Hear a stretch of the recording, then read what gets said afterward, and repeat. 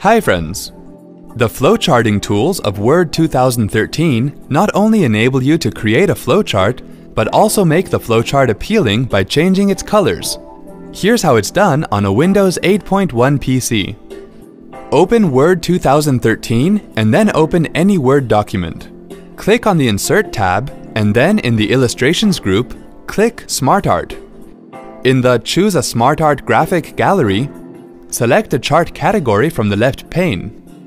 Select the chart type you want and click OK. In the Create Graphic group, click on Text pane and type the text you want to display in the flowchart. When you're done with it, close the text pane window. In the Smart Art Styles group, click Change Colors.